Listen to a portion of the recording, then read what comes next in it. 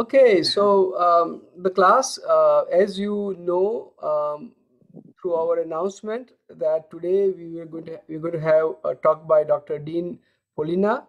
I had already shared um, on our LinkedIn group his bio as well as the abstract of his talk. So and you are all expected to see that, and I hope you have seen that. So I will not belabor that point, and I'll just turn over to Dr. Pollina. Okay, well, thank you very much. The first thing I really want to do is to thank you all for coming. I appreciate all the support from Dr. Sheth, from Dr. Matthews, and the College of Engineering and Computing. Thanks for having me. What I'd like to do, just to give you the overview of my talk, and then I'll tell you a little bit about, I'm sorry, just to give you the title, and then I'll tell you a little bit about myself. So I'm going to be speaking about credibility assessment, new technologies, and test formats. This is a bit of an overview. While you're looking at that, I'll tell you a bit about who I am. I earned a PhD in experimental psychology from Stony Brook University in 1994. I took many neuroscience courses, and I was very interested in statistics. What I did for my PhD work way back then was a dissertation study where I tried to work out a way to use brain waves as a so-called lie detector.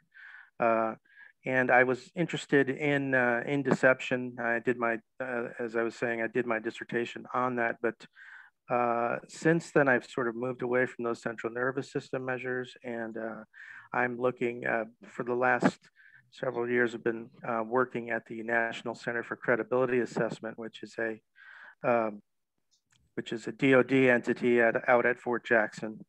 And it used to be, just to give you a little background, I mean, it used to be the Polygraph Institute. So those of you are, I'm sure you're familiar with polygraphs, or at least have seen them or heard of them. So that's what we sort of used to do. And I got hired on to do some of the newer technologies.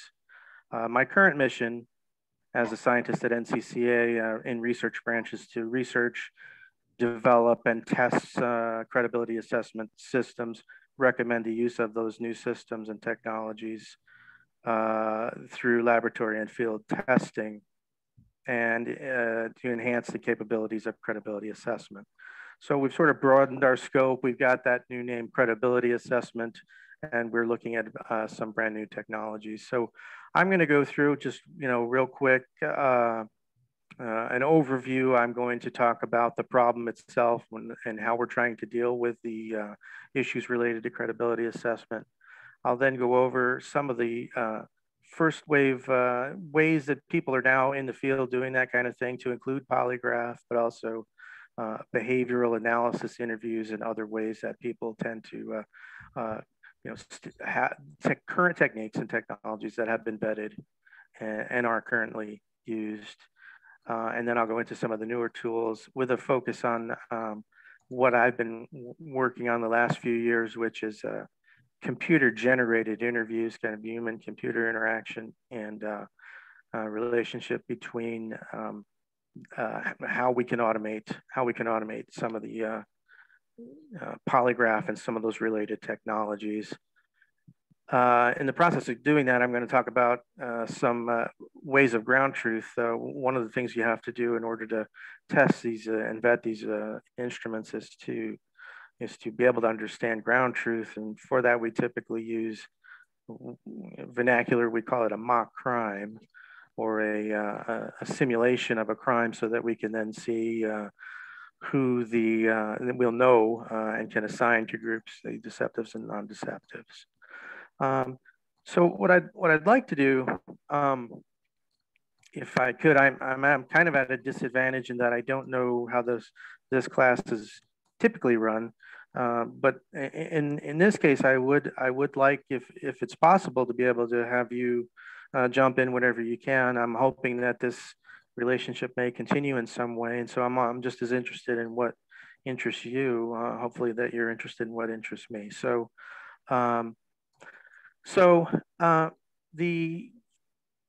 to jump right off into the evolutionary perspective, obviously this problem of credibility assessment deception is a very big and multidisciplinary problem. Uh, the um, it encompasses more than any one field, and so that's been a challenge.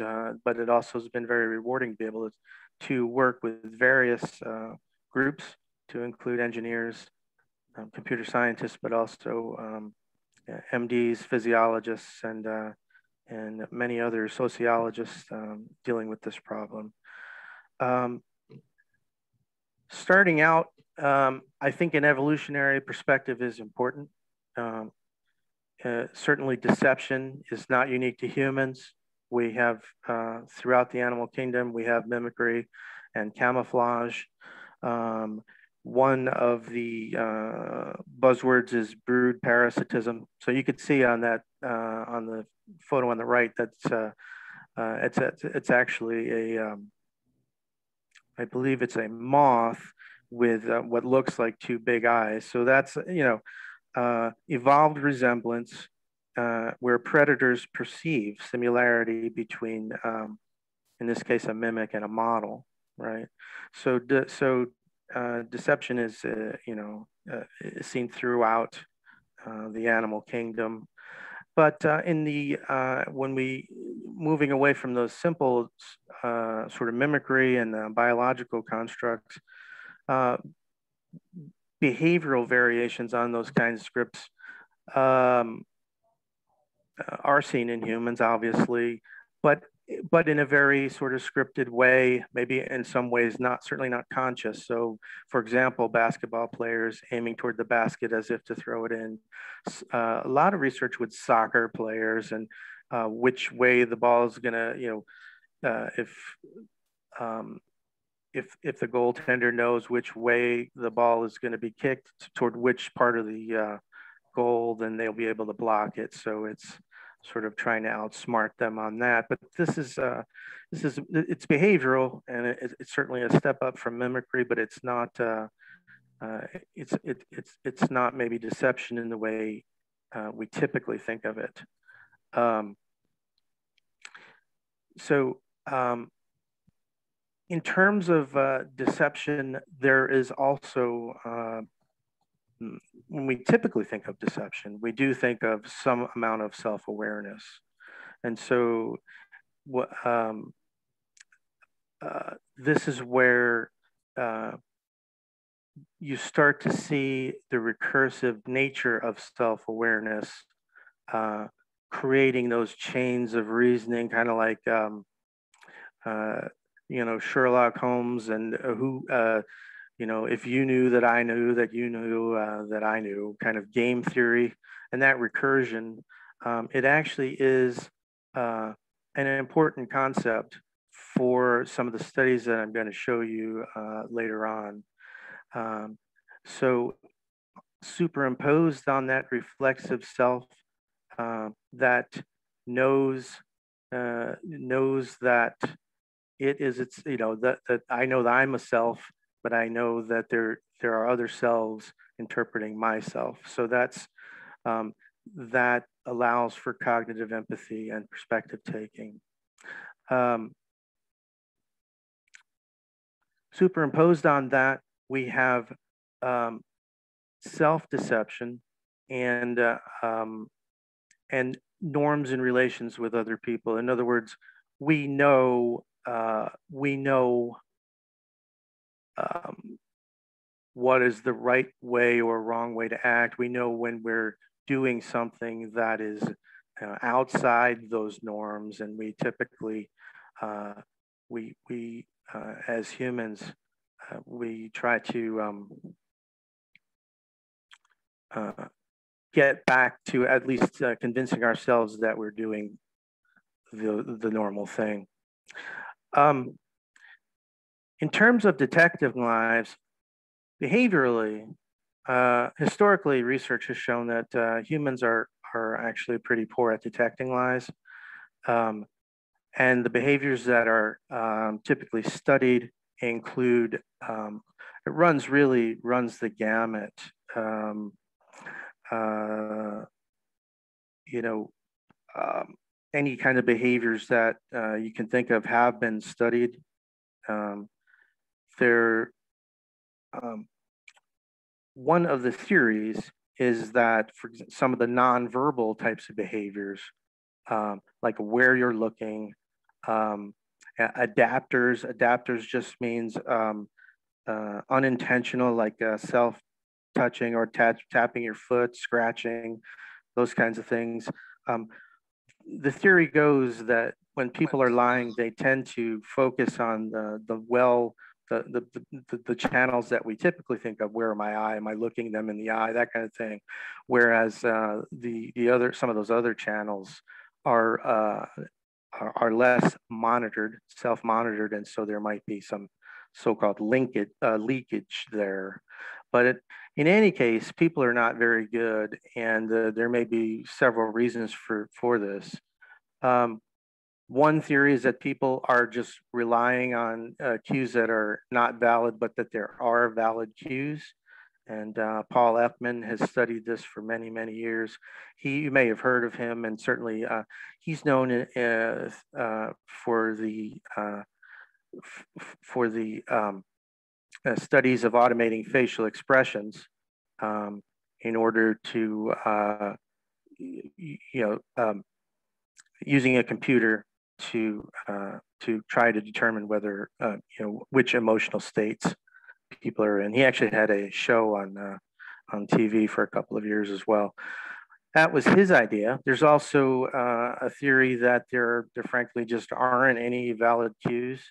That one's by Maria Hartwig. We have worked with her as well on some projects, which I'll get to in a little while. Um, there's a third idea that there are individuals that can lie and some individuals who are just not as good at lying, and that we can catch most of those.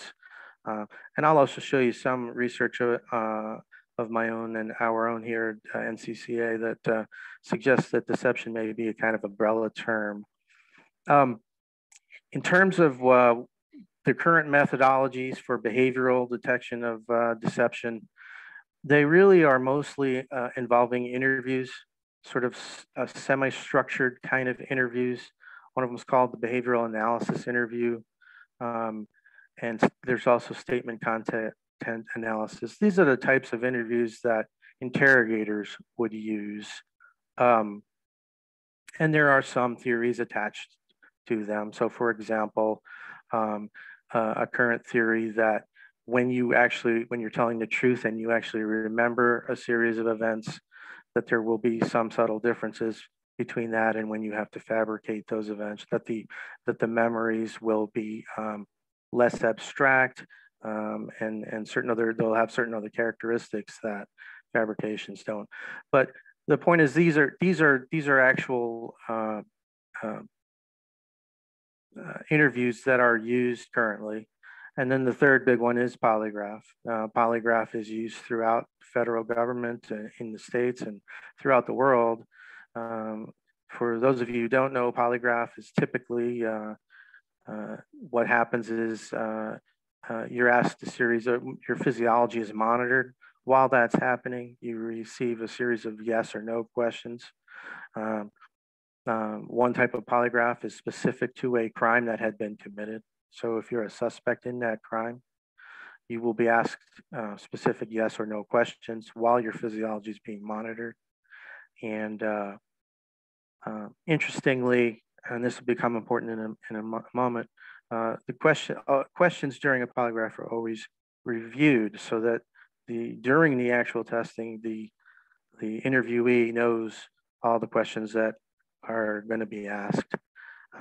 This is just to give you a little historical perspective. I'm not sure you're going to be able to read those questions on the right there, but those are actual questions that we had in our archives at NCCA. This was from a 1936, the Lindbergh kidnapping. This was Lucky Lindy. This was the guy who actually, a pioneer in um, aeronautics who had his baby kidnapped, and Dr. Keeler there was actually testing a suspect. So the ways that physiology is measured during polygraph have changed little over the past almost better part, maybe even a century. Uh, they include changes in sweat changes measured just using a potentiometer, breathing changes, piezoelectric usually, just um, straps across the chest, and cardiovascular changes that are measured, indirectly measured. So it's in the vernacular, it's called blood pressure, but it's not really blood pressure. It's more of the volume of blood changes as you become more physiologically aroused. One other thing to keep in mind with traditional polygraph, there are several, there are two main types of polygraph that are administered, um, certainly in the States and some other countries as well. There, as I mentioned previously, um, the specific issue polygraph, which is where a crime has been committed. Say the 7-Eleven has been robbed. There are some suspects, and they're tested on that crime. So there's a narrow focus. You're able to focus on that 7-Eleven, that day, that time.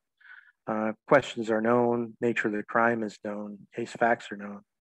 In a screening exam, which interestingly makes up a much larger percentage of the tests that are actually uh, administered in the United States, they're a broader focus. And typically, the screening exam is for people who are applying for or are involved in working in positions of trust. So we need to.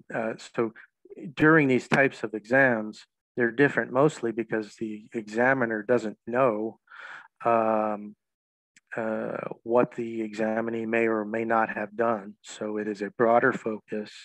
The nature of the infractions are not known, and the other thing to keep in mind is that most people are, uh, in terms of severe infractions, most people are innocent of those, and so there's a very low base rate of deception, which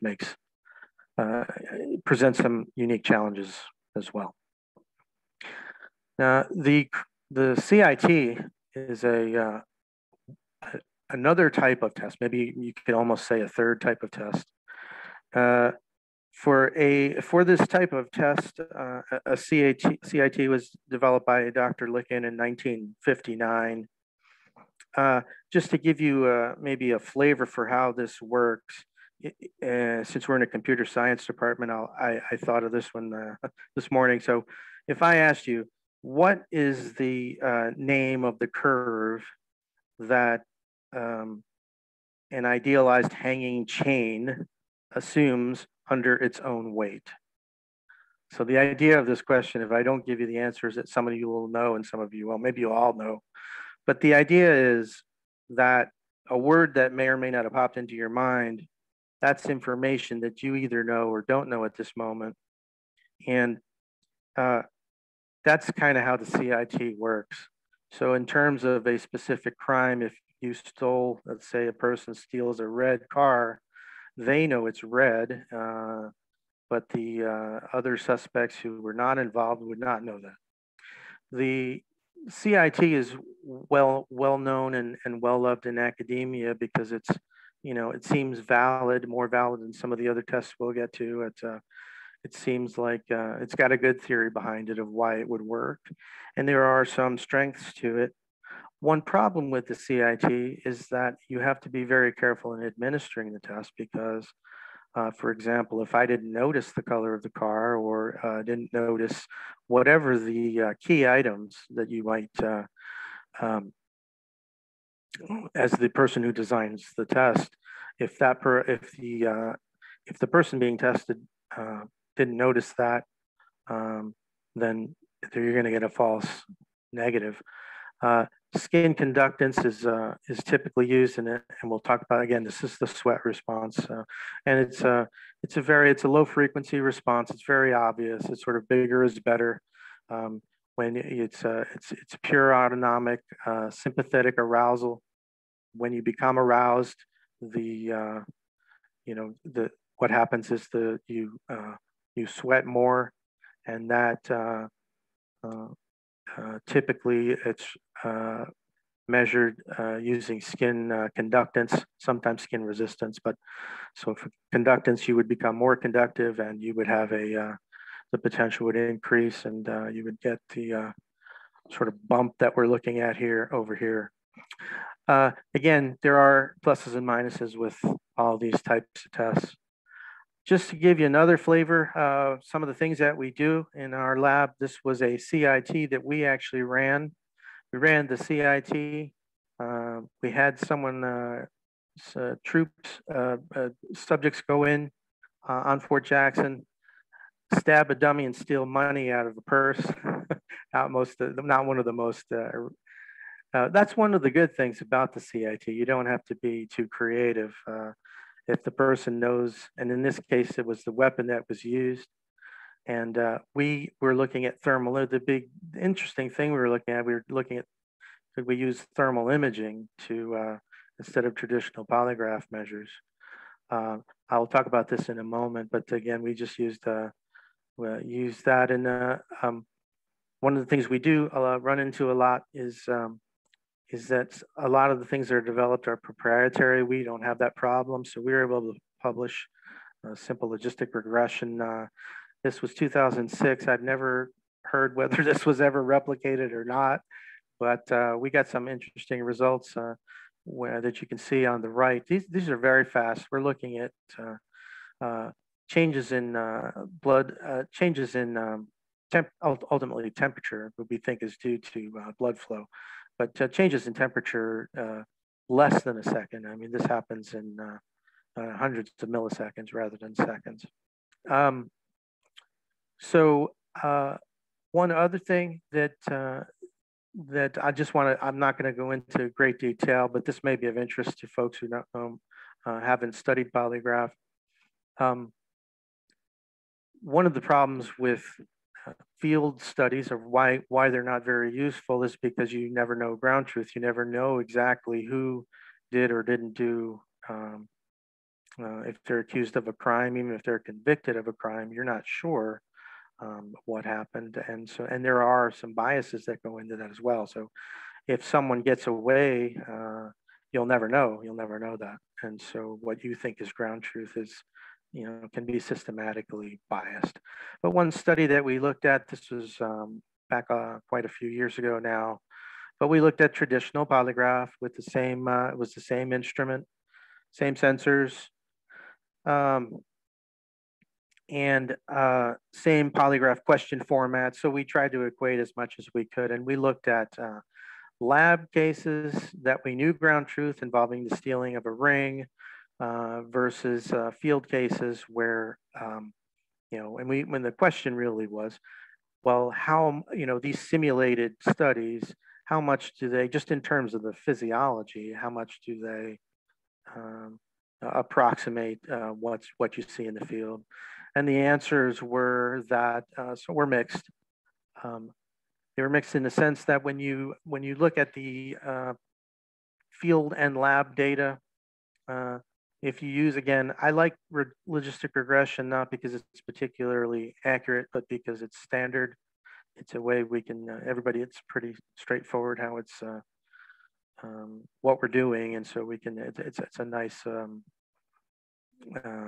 sort of gold standard for looking at accuracy rates. Anyway, if you look at the percent correct, you can see, and this is interesting, so people ask how accurate is polygraph. In this particular study, those are the numbers. What you see is that, pretty accurate. Again, this was a specific issue, polygraph, so it was, narrow focus. Those are the easiest types of tests to administer. But you're in the high 80s, down to a little lower in the lab cases. The important thing too, well, one thing, there are no inconclusives. If you run a polygraph in the field, they'll give you one of three things that happen. Either you passed you failed or there was no opinion. For this logistic regression, we just simply made a call on anybody. If it was above zero point 0.5, we said that they were deceptive, and if it was below, then we said they were not. So we made call on everybody, and you could see those are pretty much the numbers. But from my perspective, the interesting thing was that the channels were rated a different. So the if you looked at the ROC curves and some of the other, if you looked at the different channels alone in isolation, um, the laboratory polygraphs were almost all due to the sweat response. The cardiovascular response didn't really enter into it. In the field, the cardiovascular response was more diagnostic. So that was interesting. And we think we know why that is. I'll get to that hopefully in a moment. Real quick, these are just some questions that these are actual questions. You might ask what types of questions on a polygraph. The main types of questions are, again, the relevant to the specific crime. So if you stole that electronic device, that would be a crime relevant question. Same basic question asked in subtly different ways. There's also so-called comparison questions, which are compared to the relevant questions. There are questions that are not related. They're relevant in a certain way, but they're not related to the actual crime. And then there's so-called crime irrelevant questions, such as are you sitting down, that are just designed to bring the person back down to baseline, calm them down, and they're not threatening at all. So before I go on to some of the new technologies, does anyone have any questions that they're able or willing to or want to ask? Yeah, I have one. Sure. So how effective is current polygraph technology in dealing with neurologically atypical individuals, such as psychopaths and sociopaths to some extent? Yeah, sure. That's a great question. And unfortunately, well, I'll say most of the research, and there hasn't been much, but most of the research on that particular issue, specifically psychopathy, was done in the 60s and 70s. Actually, I guess now that you mention it, most polygraph research was really done in the 60s, 70s, trailing off in the 80s. There's not as much nowadays. Uh, but to answer your question, so the results of those studies, for the most part, suggested that sociopaths were detectable by polygraph. And there are many theories of why, but the main theory is something called the duping delight. This is Paul Ekman and his facial expression guy.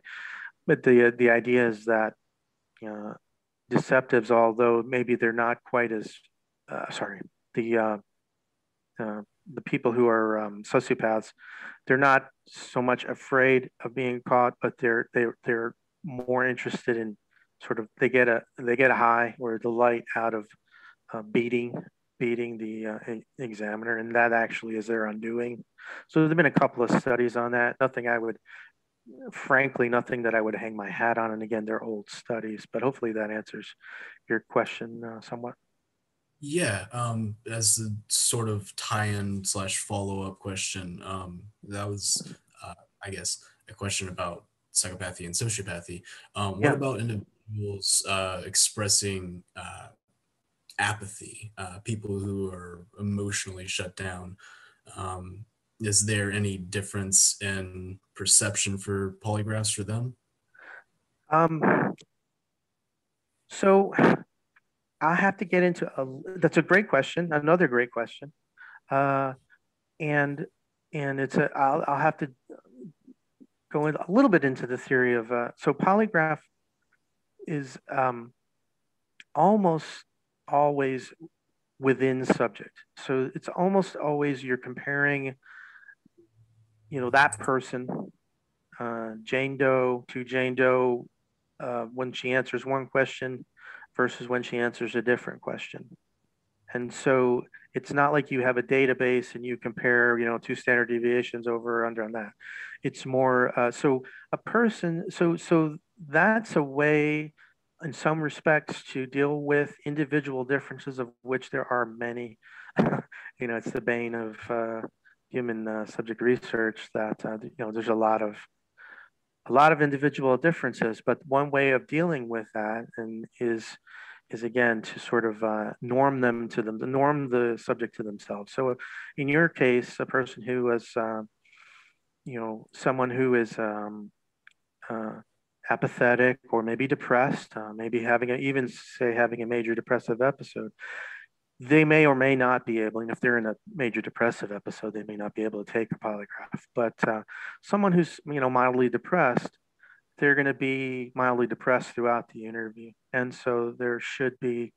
We think in most cases, those folks are testable.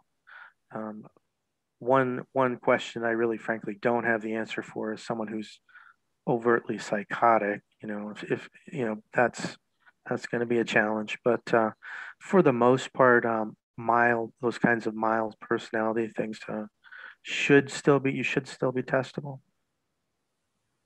Great, thank you. Oh, you're welcome.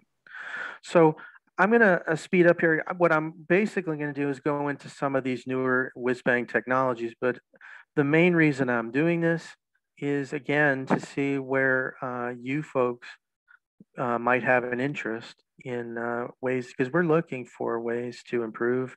We're always trying to do that. And so we are not, frankly speaking,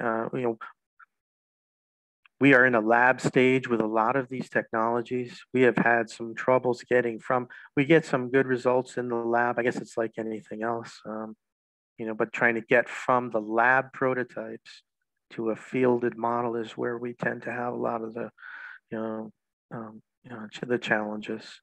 And you can see that up there. So real quick, one of the things we're looking at is bringing eye movement and tracking and pupillometry. Pupillometry is, so if you look at the right, the guy in the sort of looks like a mask, that's actually a pupillometer that's attached, and we administer the whole interview. While that's happening, we can record their pupillometry, the diameter of their pupils, which changes. It's an autonomic sympathetic response. We believe it actually, unlike the sweat response, does have a parasympathetic component. So it's a biphasic type of response, but we think it may convey as much information. We might be able to dispense with the sweat response if we can really get this pupillometry going, but there are challenges. Obviously, ambient light's an issue, and other things. Thermal imaging, I'll touch upon it. You're going to see a little bit more of that in a moment. But thermal imaging is something that we have been looking at for quite some time now.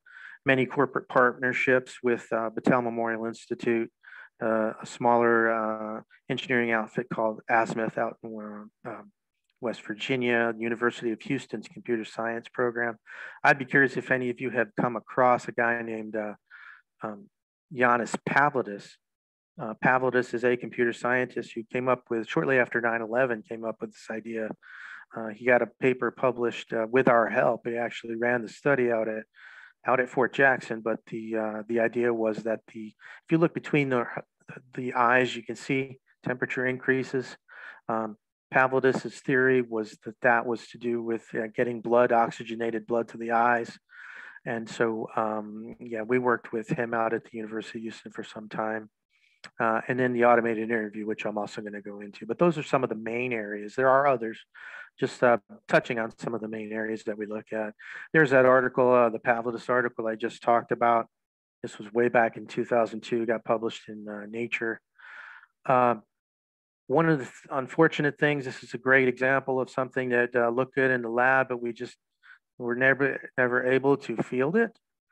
If you look at the picture, the graph on the upper right, you can see some of the problems with head tracking. Head tracking, especially back in those days, was difficult. It was 3D, moving, a irregularly shaped object moving through space and time as we were trying to lock onto what ultimately was a very small response and a very rapid response. And you can see some of the ugly red misses on the track there.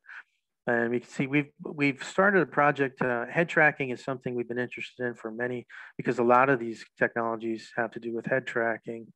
And we have we had a study just wrapped up out at Azimuth where we looked at head tracking with a 3D tracker that actually we scanned the face, and we actually knew. So it was we knew um, we knew exactly where the head was because we had a head tracking equipment, and we were able to scan the face and lock on to that. But in any case, you can see this was the first attempt to do some sensor fusion. We had the traditional polygraph measures, but we also had Pavlidis's measure. And in the early days, you could see there was, again, this is nothing to really write home about, but it was a small sample size. But you know, there was a significant effect of combining all those sensors. And this gives you maybe an updated version of Dr. Pavlidis' work. This is from one of his grad students' work. And you can see the idea here. The carotid artery, the common carotid breaks into the internal and external carotid. And the internal carotid sort of snakes up through the eye sockets there. That's called the ethmoidals. Those ethmoidals, you can see that basically there's just capillaries that are real close to the skin. So if we could figure out how to really do this, this would be remarkable. We think, some people think, and based on, I had worked with a psychiatrist out at Musk who thought maybe that the time course of this suggests that it was brain activity and that it was related to fMRI, but we just never been able to. What you actually see is that, again, head movement is an issue. Blinking's a big issue. It's a small response. It does appear to be there, but maybe not in everybody. Again, individual differences. We don't know. Maybe that's a problem. So a second idea with specifically with thermal imaging was, well, let's do a non-contact polygraph, which is actually kind of fascinating. I'm just going to check and see what I'm doing on time. I tend to, looks like we're at 3 o'clock. So we've got till 3:45. So I guess we're still good. This is we got yeah, with 3:15. 3:15. Okay. Yeah, about 20 minutes more. All righty. Yeah, we'll just keep, I guess we'll just go until we run out of time. But this is the idea with respiration is obviously tidal volume, which is the amount of air that's breathed in and out, and it's about 500 milliliters in a normal healthy person every time they breathe. And what you're basically seeing there is that the breath is warmer when you breathe it out than the background, and you're able to do some things, some integration, figure out, the temperature differences, and you can see that's what the actual data look like. I want to show you for full, transparency. It's not as pretty as sometimes as they show it, but it's there. You can see when someone breathes, you can definitely see the waveform that, and you can clean that up quite a bit and get some pretty interesting data. This is also this is the sweat response, also looked at from a thermal imager. This would be Army Night Vision Labs, who has pioneered this effort. The idea is that you're getting basically a more direct measure of sweat, the sweat response. You can see that's not a mustache on that person under his nose. That's actually a sweat pores opening up, and when that happens, that cools the surrounding, the temperature decreases, and you see so this is just a grayscale image, and it looks like thermal does a real good job on the hand. Unfortunately, what we discovered, to our chagrin, again, getting from the lab to the field, is that, believe it or not, on the face, it only, a good response like that, it only occurs in about 12%, 15% of people. It's variable. There seems to be a genetic basis to it. Different areas of the face, and some people you don't see much at all. And so in certain people, it's a great response, but it's not something that you can reliably get a reliable signal from. But again, research on that is continuing. Final thing with thermal, this was pioneered here in our lab at NCCA. The idea here is that the guy's name was Greg Cutlip. I worked with him in the same branch for a couple of years. He was an engineer and physiologist. And so the statistical technique I came up with.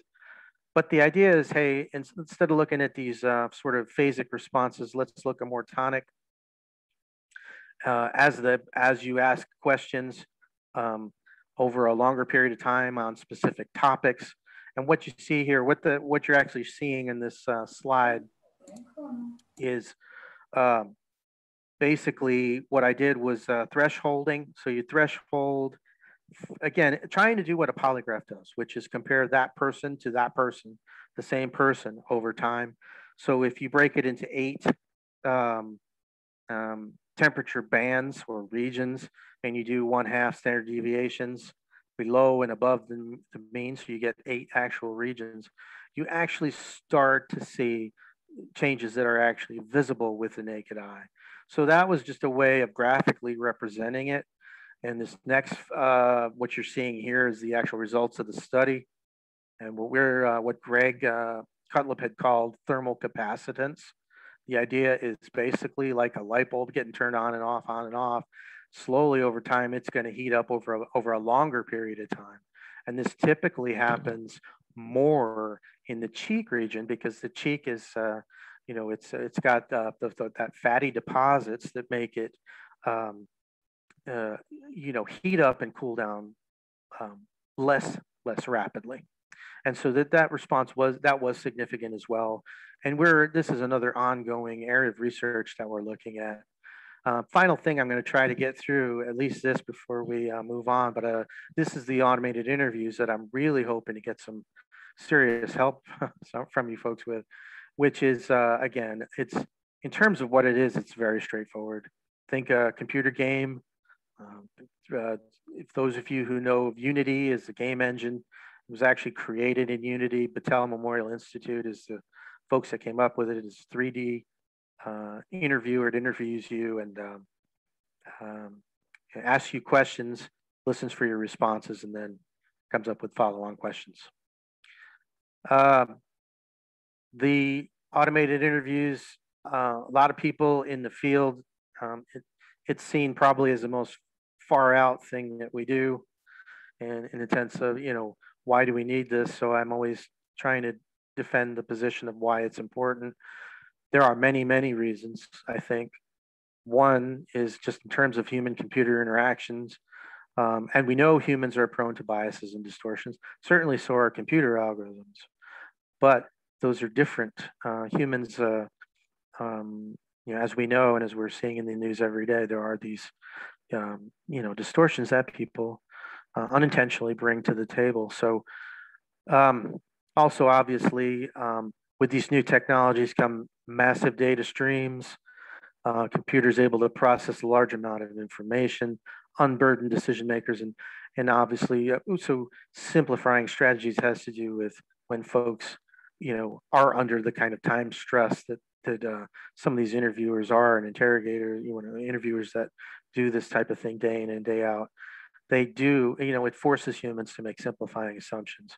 We think computers can help with that. I'm going to skip the video and just welcome anyone who would like to come out to the lab, and I'll show you many videos. Anyone who likes to see the system, I'm happy to show it to them. We think automated interviews bring a lot more to the table than that, though. We think automated interviews allow us to simulate random responses. Now you're getting into things like game theory, getting can people all the way back to von Neumann and the idea that can people be truly random? In some cases, the answer to that is probably no. And then, then the question is, well, if we tweak the system, if we let these agents, these computer agents, certain types of feedback, will the liars, or even, versus truth tellers, will they read more into that or less into that? Will they change their behavior? We want to look at that as well. This is very simple. This just shows we actually plugged in a lab grade polygraph to an automated interview, and that's actually that is a sweat response. Again, you can see the questions are more bunched up now, but it's those are the types of questions that we typically ask during the automated interviews, and you're actually getting those phasic kind of responses. It also allows us to do things like ask different kinds of questions. In psychology, there's something called the forced choice question, where we give you an option, but you got to pick one. Makes it a little more challenging than yes or no. Ambiguous questions, open-ended questions, where we actually get a longer response, a verbal sentences worth of responses from the interviewees. So we're really looking at that. This shows one of the automated interviews that we did early on. This is 2014.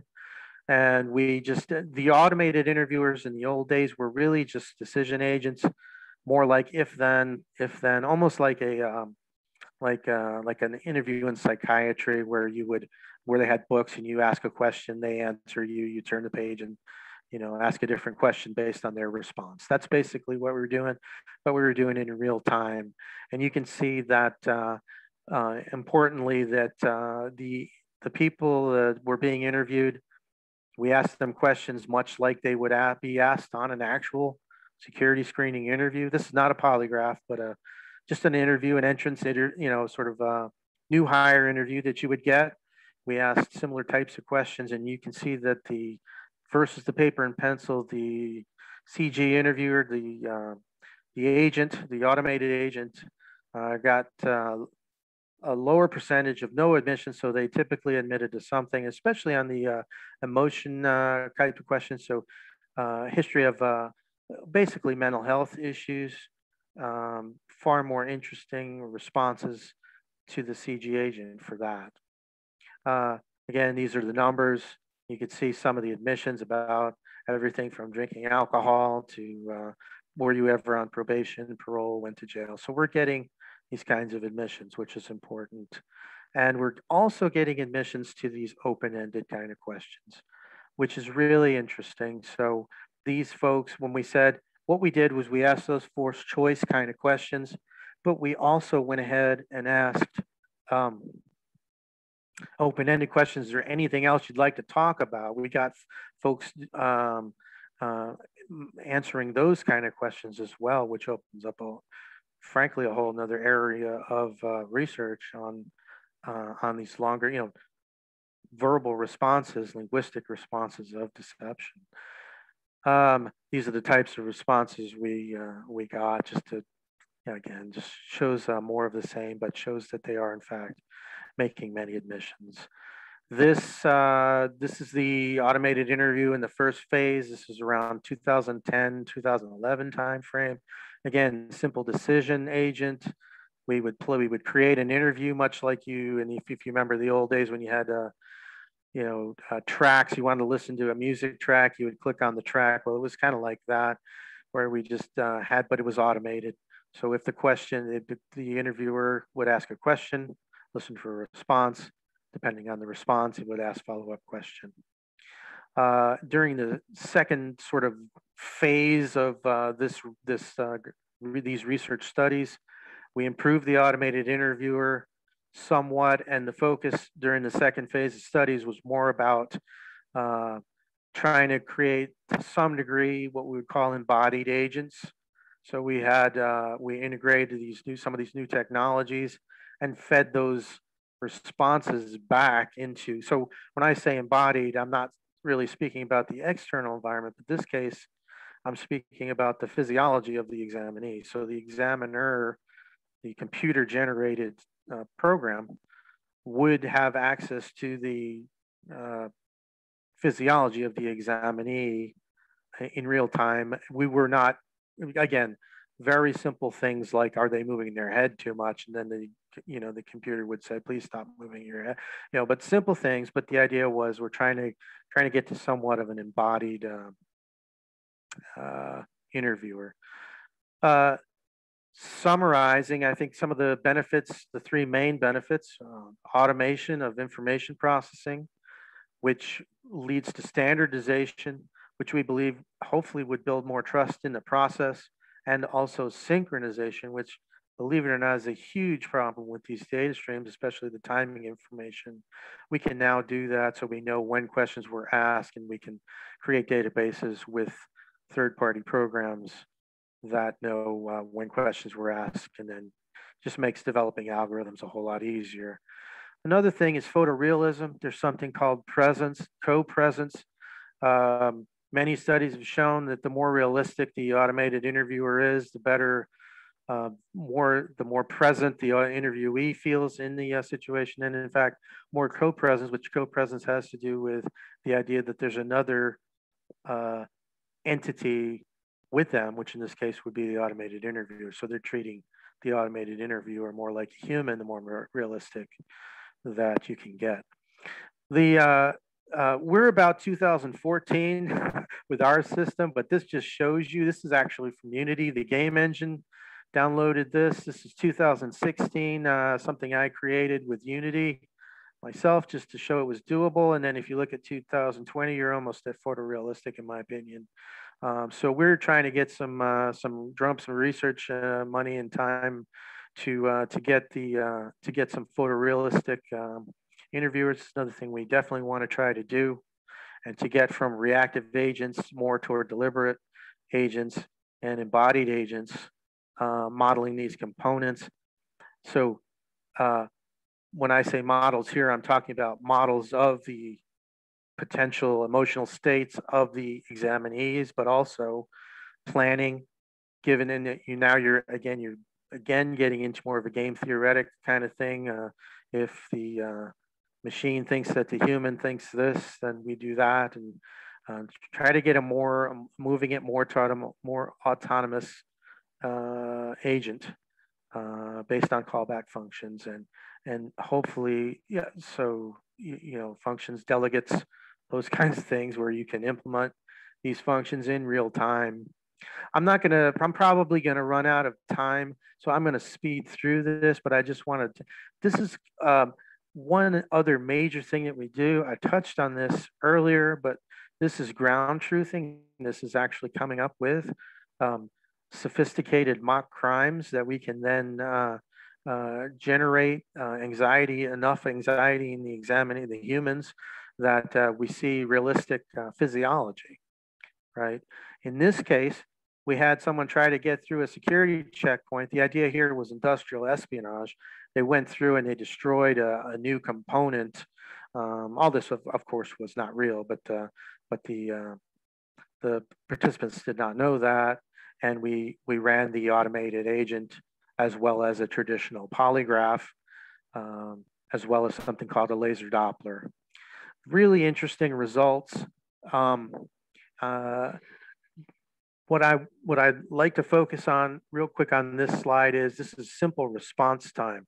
But what you see there is that the deceptives, when they asked an upfront questions, when they decided to answer that yes or no, and it was their decision, what they did on that upfront question affected questions later on to a point where it seemed like the deceptives were actually, they're developing a strategy, one of several kinds of deceptive strategies, and they tend to stick to that strategy. So again, the big difference here was what they decided to do on that so-called PICQ, or upfront question. Depending on when they said yes or no, they look more like the non-deceptives.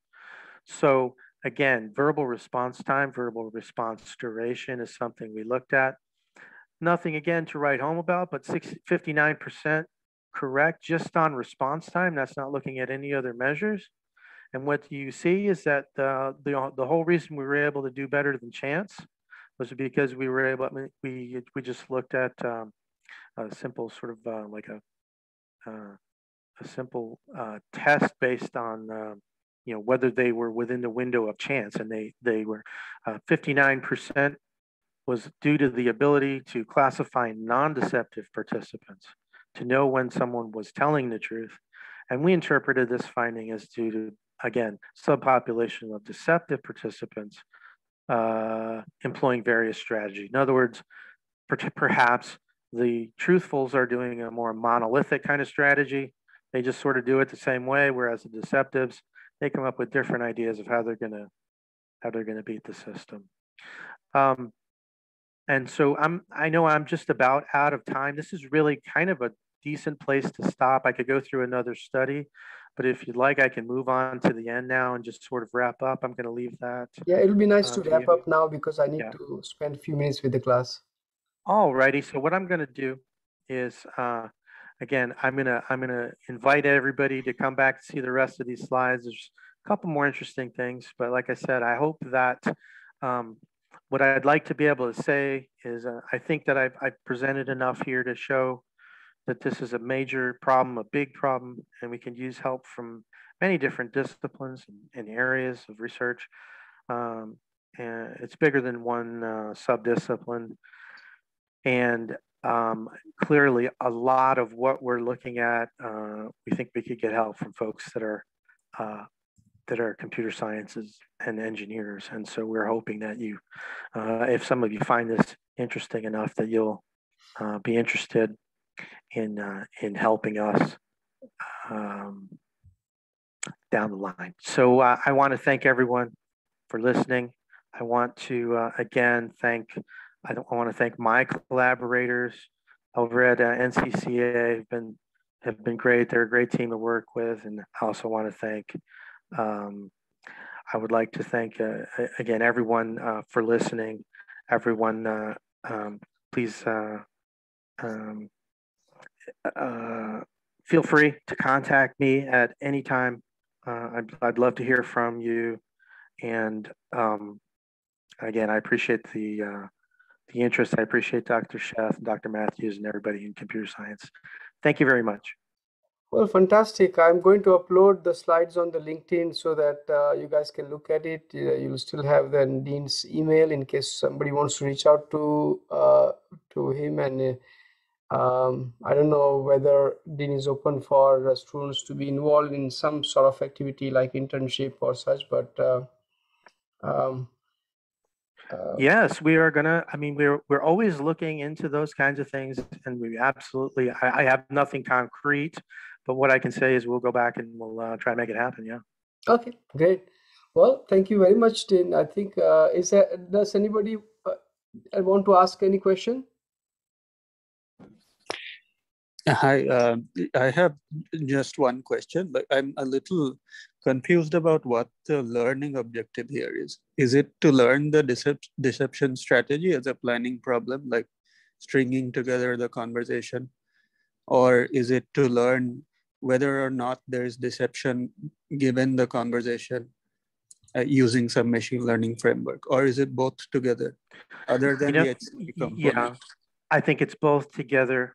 I see these, what I'd like to know from someone who's really smart in computer science is how do we get from the computer science ideas of essentially graph theory, nodes and edges, and as it applies to language, versus someone who's interviewing these deceptive folks, and how they're subtly using words differently. I think it goes back to maybe Noam Chomsky type of thing. But again, these are something that I would love to have a long discussion with someone about how we could figure that out. But I think the answer is both. What we want is a computer agent that can automate, free up human resources, but also make some kind of decision about whether these folks are, what concerns them, potentially what they're lying about. Does that answer your question? Yeah, it does. Thank you. Okay, you're welcome. Okay, thank you very much, Dean. I appreciate. I think this is a very new. We're looking for diversity in this class. This is an advanced seminar class, and I think students probably got what they're looking for. So thank you very much.